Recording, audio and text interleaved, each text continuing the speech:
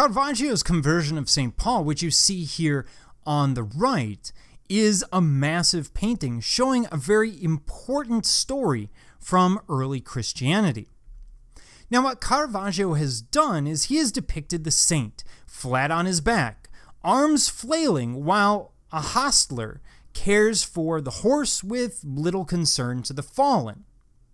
The situation could easily be a stable accident, lacking the devotional elegance that had been characteristic of the Renaissance and earlier Baroque work. Perspective, light, and chiaroscuro was intended to bring the viewer into the scene, involving them in the work at a deeply personal level. Again, by simplifying it, he creates, well, an everyday drama. Something that you could imagine yourself as either the caretaker for the horse or as St. Paul on the ground.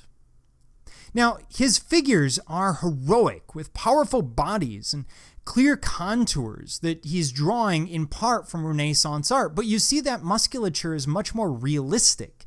It's not the sack full of nuts that we see from Michelangelo, as it were, where the muscles are very individualized and highly accentuated.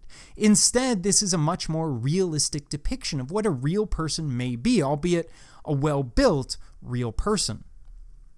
The use of light here is both shocking and intriguing, although in this case, the light of the divine is used to shine down with revelation on Paul, as we see in the biblical passage.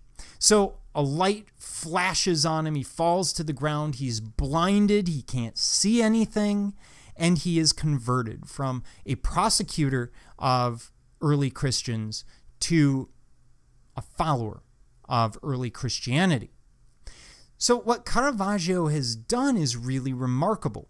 You would think that what you want to increase the passions of a pious believer is to add more pomp and circumstance, to add more to the image. What Caravaggio is doing is he's actually taking away from the image. He's simplifying it into a very basic human drama, something that we could imagine happening. And in doing so, it makes it more relatable. He's not focusing on the miracle, he's focusing on the drama.